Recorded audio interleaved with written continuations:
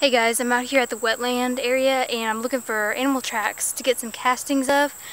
And it's a couple days after a good rain, so we should be able to find some pretty cool stuff. So here's a little mud spot, and I already see a few tracks. Like here is a really good set of frog tracks.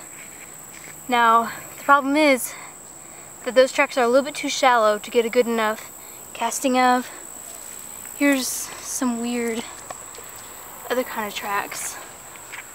Like sometimes if I can't get a good casting of them, I'll just take some pictures of them anyways. Let's see.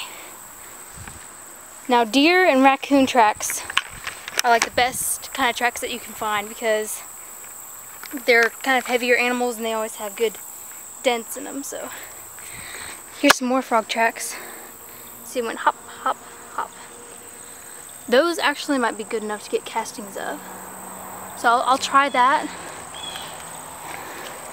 So there's front and hind legs, some kind of frog. I've seen green frogs and leopard frogs here. So that's probably one of the species it is. Let's see here. Now you gotta have a good eye because there's a lot of really small animals that live out here. Like once I've seen snapping turtle tracks here. So, oh, here we go, raccoon tracks. Ooh, perfect. Those are really good. We'll keep hunting. There's a lot of tracks today, and we're gonna see which ones are the best. We're gonna find the best ones. Then I'm gonna bring out my stuff, and then I'll show you how to get castings of them. Check this out, I found some possum tracks. Even with the tail drag in it. It's pretty cool. It's a big set of tracks. Alright, so I found some tracks that I want to get a casting of, and of course I had to get some frog tracks. Let's see, there we go, right there. And I made my mold. Now all you have to use for the mold is a piece of poster board, roll it up, tape it to the sides like that, and make sure it fits around the tracks that you want. Now, a good thing to do is put petroleum jelly on the inside of this so that when you come to take the plaster of Paris out, which is the type of molding we're going to use to get the casting, you can use petroleum jelly, and that helps the casting slip out really easy. Alright, I've got my mixture of plaster of Paris and water, and here's what the plaster of Paris looks like dry. It's kind of like this powdery mix. And you mix it with water until it's a good consistency, kind of like really watery pancake mix. And since these tracks are not very deep, if I used anything thicker than this, the weight of it would kind of mess up the tracks. So for this particular set of tracks, I'm going to use a kind of soupy mix so that when I pour it in, it won't weigh it down. So here we go, multitasking here. And I'm pouring it in. There we go. And you want it 2 inches deep at least.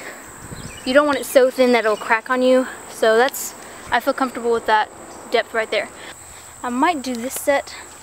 I'm not quite sure what species this is, some kind of mammal, but I'll get it anyways and I'll identify it later. I have my second mixture already.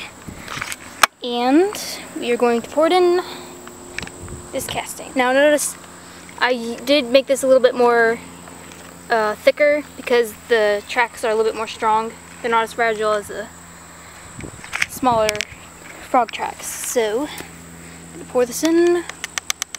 Hold on.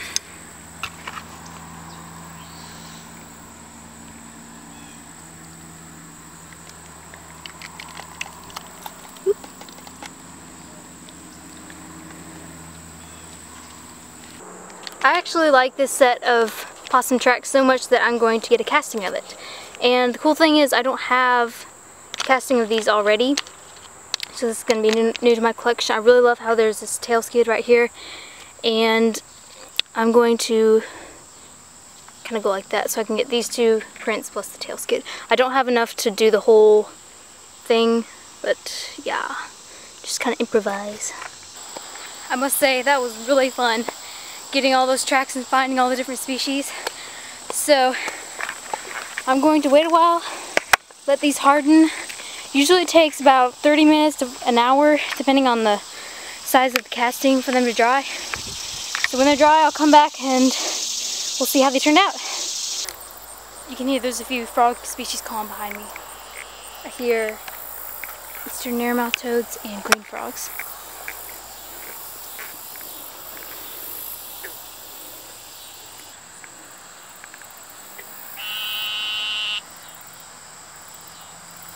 Here's how the tracks turned out after scrubbing them up a little bit.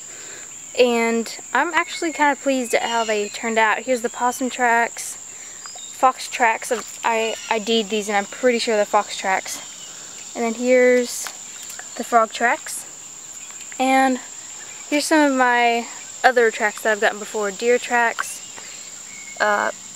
eastern gray squirrel tracks, frog, and raccoon. So it just kind of varies at how they turn out. I like leaving a little bit of mud there to kind of make the print show up good. So yeah, I'm pretty pleased. Add some new species to my collection. Yay!